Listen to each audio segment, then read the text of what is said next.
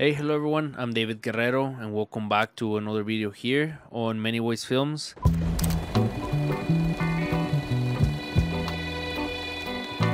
In the video of today, I want to talk about this camera right here. This is the Nikon F100, and in the video of today, I want to talk about why this is my to-go film camera. I also want to mention that I already did a review about this camera when I first got it. I believe I had maybe 2 months only with the Nikon F100 when I made that video, and that was 11 months ago because I got it the day after my birthday. I have a few point and shoots cameras, and while I really enjoy those and I have gotten a few of my favorite pictures with them, I really enjoy SLRs. I'm just so used to DSLRs, and most people that get into film have already used a DSLR or a mirrorless camera.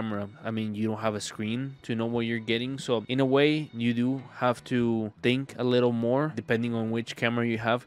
But the Nikon F100, it's one of those cameras where I feel like the camera is it's really easy to use. The camera is like really advanced, so even for today, this is a pretty good camera. I mean, the camera has its limitations. The camera cannot know what you want to capture, so the camera is just gonna meter for the best lighting scenario. If you want to get the picture that you want and you know how you want it to look, I would suggest downloading a metering app. I use the Light Meter app. That one I bought for like, I don't know, like $10, something like that, and it's one that works really good. Like the same metering that the app gives me is the same that, for example, the Nikon C8 or the Nikon C6 II will give me. So it's really accurate, like really accurate. That's something to have in mind if you want to have more control of how you want your pictures to look like. That's a really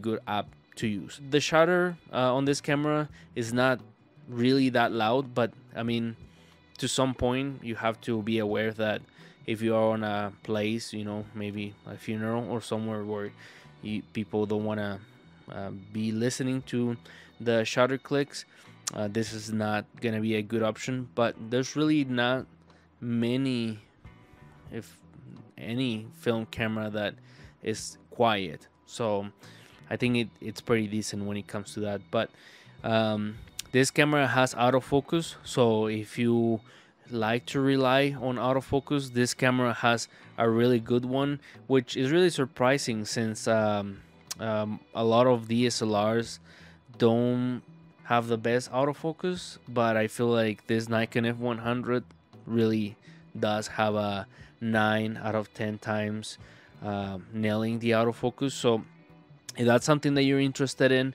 and you want to have a camera where you just pretty much point and shoot and you don't worry about anything, this is the camera to do that. So just if that's something that you're into, I feel like this will be a really good camera. But one of the biggest reasons that I like this camera the most is just because of how it feels on the hand.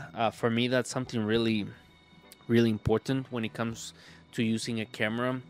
Have in mind that I have a grip, but this looks like an F5. If you don't know what the F5 is, it's just one of the best Nikon cameras ever, at least when it comes to metering, autofocus, and having all the most advanced features that a film camera can have. So the F100 is really close to that. I'd say it's like really close to an F5. So if you want to get something a little bit cheaper than the F5, this is a good option. But don't think that because it's cheaper it's not as good as a camera. It has a really high shutter speed, and this camera uses 6 AA batteries. So I just ran out of batteries, and I just noticed today that I ran out of batteries. But again, I only put batteries once early this year in January, and I just ran out of them today. So that's something really cool. And I mean, I use this camera a lot. That's the film camera that I use the most. So really easy to use. The film loads itself. On average, I get 38 pictures with this camera because of how good of a job this camera does when you're loading the film. I mean, you pretty much just put the tip of the film in the inside of the camera, and it loads itself, so it gives you 38 photos. So you're getting 2 more photos than if you were using a more of a manual 35 millimeter camera. So that's something pretty cool. That's something that I really enjoy about this camera. 2 more pictures. That's pretty cool.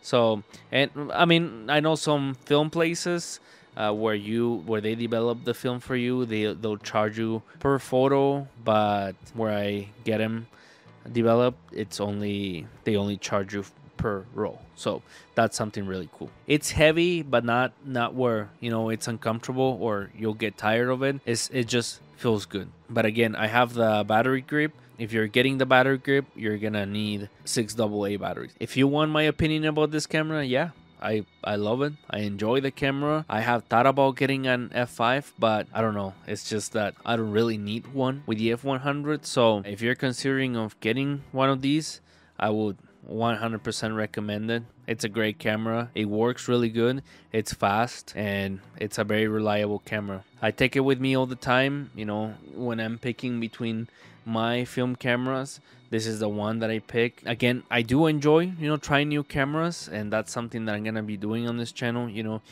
Using more my older film cameras and making videos with them and everything, and trying them out too as well, because I haven't tried some of them. That's it for the video of today. If you have any questions, let me know down here. Again, I already made a review about this camera that it's more complete. Again, this is a great camera. If you're looking at it as an option, I really do recommend it. Thanks again for watching. Don't forget to subscribe, and I will see you in the next video. See ya.